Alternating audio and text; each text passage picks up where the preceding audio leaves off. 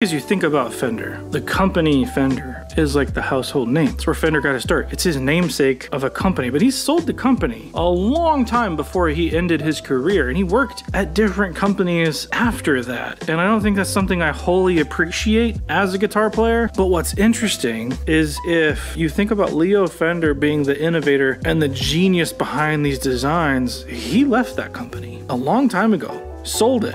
In the 60s. He went to work with Music Man as a silent partner for a long time. There were a whole lot of non-compete agreements that he couldn't build guitars or basses for a long time. And I think that's really interesting. This is a CLF. This is Leo in his heyday, making his vision of what a guitar should be. Long after he sold his namesake, long after he worked with Music Man, developing things that are just ubiquitous with the US music scene.